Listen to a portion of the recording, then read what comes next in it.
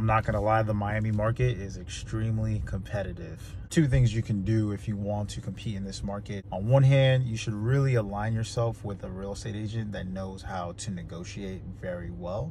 You know, oftentimes what we find are home buyers that go out there and they attempt to negotiate, and they're pulling these levers that don't work in our industry. Whereas when you have an experienced agent who's, you know, dealing every day, they know the contracts forward and backwards, that's really where you're going to get a lot of value out of your agent.